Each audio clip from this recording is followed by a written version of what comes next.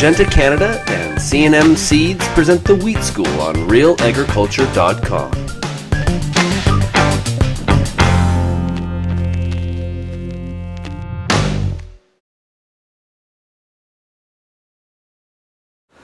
I think most guys would like to make 2 or 3 times their money on ROI. So, you know, spray costs you $10, plus your application is going to cost anywhere from $3 if you're just using your own sprayer, up to $8 sometimes when you're using custom application. So, I mean, if you're thinking a 3 to 1, you're spending $15 on average on a fungicide application. If you could make 45 back and net out 30, I think most guys seem to be pretty happy with that. And that really varies as we're talking about different prices from year to year. I mean, some years when wheat is only worth $4 a bushel, it's a different story than when you can maybe get $7.50 a bushel.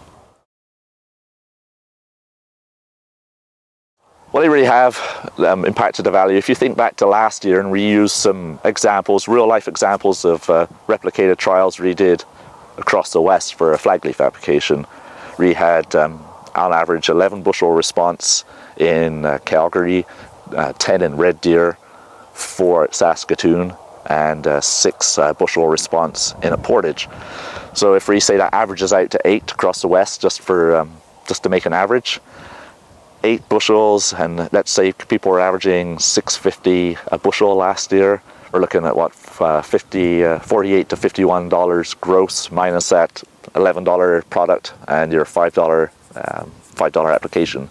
So 51 minus 16, you're making $35. In those years when you were down to $4 a bushel, you were probably getting 32 back gross, take off the 15 to 16, 17, and you're only making 16 or 17 bucks an acre.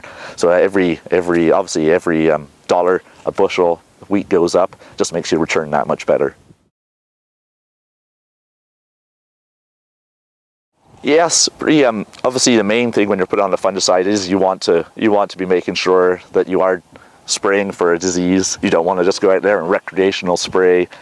But if you know that a disease is moving in, stripe rust is moving in from the south, leaf rust is moving in from the south, and it's 20 or 30 miles away, you can go a couple days earlier.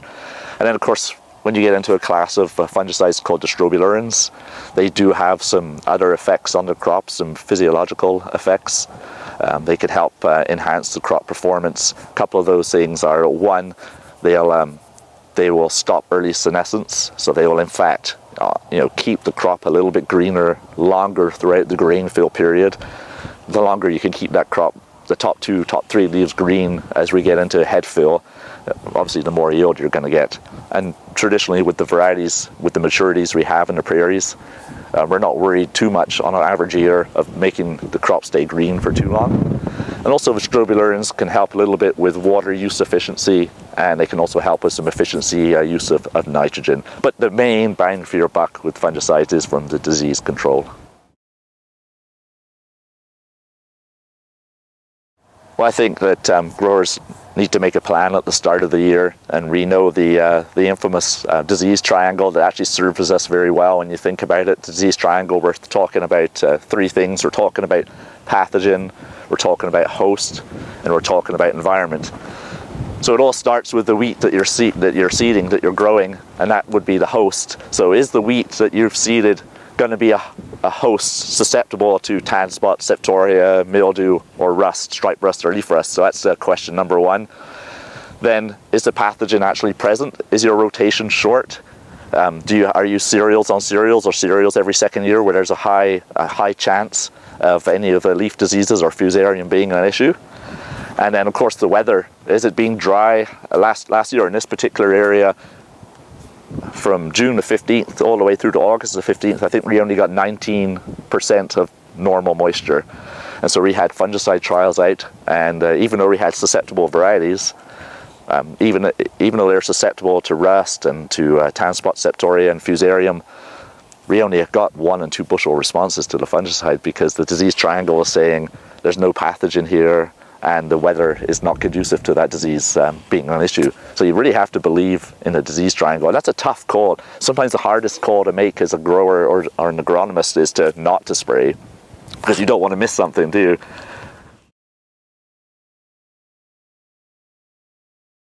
I think it's really helped. There's so much good information out there now that is so easily accessible compared to the 80s and 90s when there was lots of great information out there, but how did you access the researchers, the people who were in the know? Now with the internet, I mean, you can go on and track the rust tracker from USDA and see where the rust is blowing up each year. That's really handy, so you can plan your strategy for if you need to spray or not at flag. Twitter is actually turning out to be a great tool, I find. I follow a lot of people on Twitter, and people more and more have smartphones and just snapping pictures of what they're seeing, what they're hearing, and you can really use that to gather information, because information is king.